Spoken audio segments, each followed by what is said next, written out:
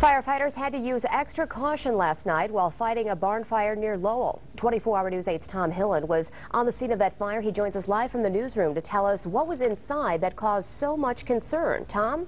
Emily, the owner of that barn says he keeps extra gas in there for things like his lawnmower, boat, and generator. He said he also had propane tanks and extra ammunition. Now, all of those items combined caused firefighters to use a little extra caution when battling that blaze. Now, that fire broke out just before 11 o'clock last night in the 9700 block of Down Street near Lowell. Now, that barn is a total loss. The owner, Tom Schneider, says that he doesn't know exactly how much he's lost in the fire, but puts the total in the tens of thousands of dollars. He says that he was asleep when the fire started and was woke up because of how bright the fire was. When he got out to the barn, he says it was totally engulfed in flames and that neighbors had already called 911. The barn does sit close to some woods, but fire crews were able to keep the fire from spreading to the barn. Schneider says he's not sure what may have started the fire. Now, that remains under investigation. He says he doesn't look forward to all the insurance claims he's going to have to make, but is glad that no one was hurt in the fire.